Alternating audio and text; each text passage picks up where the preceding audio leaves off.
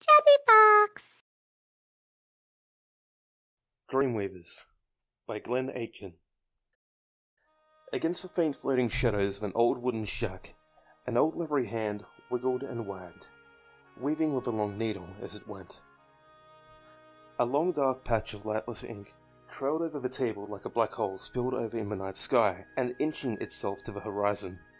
A glint of candlelight flickered from a speeding needle and then darted across the room, hitting the walls and sliding over darkness. The fleck of light, not much more visible than the last bit of hope floundering in a flailing flashlight, travelled over warped wooden floors and up a long crack in the stone wall. It disappeared into a thatched roof. The Shadow Maker exhaled deeply. The fleck came back. The pendulum of light rocked to and fro with the waving of a weaver's hand far across the room, finishing off the last knot that held the fabric together. It was the final touch, a masterstroke, and the light faded into black as he put the needle down. Aged bones creaked as the old man with the rawhide hands straightened himself out and blinked. He leaned closer to his material. A patchwork of tool and time, married by thread, lay below him in a heap. He blotted the spilled inkwell with a rag. A conglomeration of scenes, some joy, some tragedy. Figures caught in both bliss and fright, smoothed under his rough hands as he flattened out the fabric. Almost done. The weaver wound the thread, embroidering a small silver S, his signature in dreams meant for one special child above. He wound the thread one last time and tied it off. He bit down, snapping the twine. A small hair of red fibre clung to his bottom lip and wouldn't let go. It hung, gripping tight to the cracked arid skin, as if it were afraid to fall. His dry mouth didn't spit off the cotton strand either. A quick glance at his wrinkled grimace must have changed the thread's mind, because it finally let go and embraced the free fall, fluttering to the floor, joining the speck of light in the shadow below. A subdued blue glow crept into the barren woodhouse and blended with the candlelight. Is it ready, Sylvester? The voice came from the glow on the floor, trampling over the fallen red thread with dainty blue-shod feet no more than an inch long. The sprite looked up at him with a burdened smile. She was pretty in a tired sort of way. Sylvester looked down. The pixie, Nika, aligned herself beside his workbench. Her familiar glow, a shadow sprite's signature, cast itself athwart his face. Her demure wings beat slow and steady as she rose from the floor to meet him at eye level. The gentle breeze from the lift pushed her long dark hair back and forth. She had a long face, like it had been stretched out just a little more than God intended, but was pretty regardless of a slightly off-putting disproportion. Her limbs were stretched too, and as far as shadow sprites go, it was these distorted anomalies that gave her a height advantage over her peers. By shadow sprite standards, she was a giant. She waited for Sylvester to speak. He's getting old. Nika thought. Much older. Working too much. She sensed it in his eyes. Too much pain. Too much loss. Right here. The old man shook himself back to life. The few strands of white hair that refused retreat colonized a crescent around his bald dome quivered. He picked up his work and shook it off. A few more red threads joined their brother on the ground. The sprite looked up at the scene. A castle, or rather the castle, rose in the backdrop of Aetherland's countryside. Good. She thought. At least the castle will stand a little longer after the rest of the dreamscape has gone washing away into hell. I'm getting tired of the earthquakes. Sylvester smiled, admiring his work. He was one of a few master weavers left. Sure, the dreamscape was full of dreamweavers, but masters? They were in short supply in the world of dreams, and they were disappearing fast. Sylvester folded the dream blanket into a square and handed it to Nika. She fluttered back up to eye level and took the fabric, folding it over and over again until it was impossibly small for how much cloth she started with. When it was the size of her hand, she moved her satchel slung across her shoulders to front and put the blanket away. It was the magic of the dreamscape at work in her delicate hands. The fabric was dream itself, taken from their world to be sent to the wakescape, the waking world above, where she would deliver the blanket to some slumbering child. She would enter as she had 1,000 times before, from a shadow beneath the bed, and drape it atop his head, and he would dream of that magnificent castle. When the sleeping child did, the castle would hold out a little longer, fighting against the void. Their world would hold a little longer, and their kingdom would grow a little stronger. Lives depended on them. Hope was in her hands, shoved into her purse, and hanging beside her hips. There was already rumor of disappearing realms, places in the minds of mankind, eaten away by lack of dreams and imagination. The void, they called it.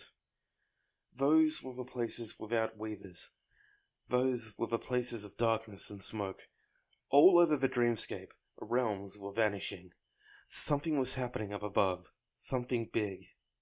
Humanity was losing something, and the result was felt most deeply in the collective world of dreams that lay beyond the periphery of consciousness.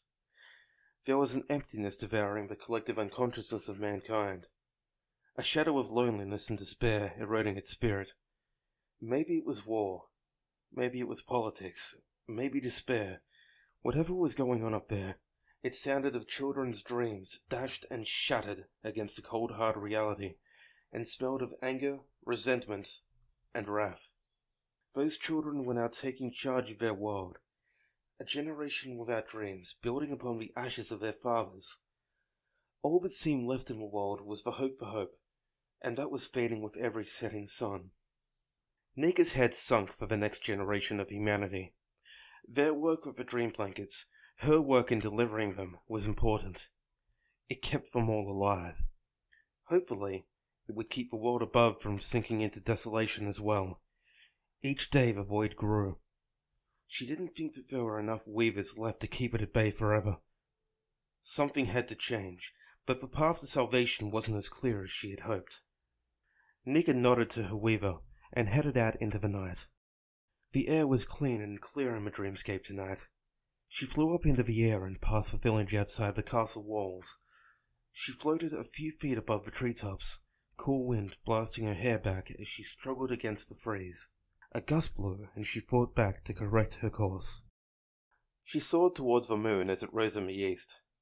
She passed grasslands and the great river that divided her kingdom from the shadowlands. She frowned as she entered those badlands filled with bad things. Nasty things grunting and rooting, wiggled and writhed across each other below. She climbed higher. There were flying things here too, things that could end her. Far from the north, the cry of Neverflight soared on gusts. A murder of winged abominations was in the air. She had to be quick. The sprite sped along, passing out of the shadowlands. A large weeping willow glistened below as if it were covered in glitter. The wind brought the wailing to her, and she winced and shook off the sound. That large willow tree marked the beginning of the land of death. The weeping tree, it was called, not because it was a weeping willow, but because of the sound it made. No one dared near the silken silver boughs. The hanging canopy of starlight and sorrow emitted the sobbing of death.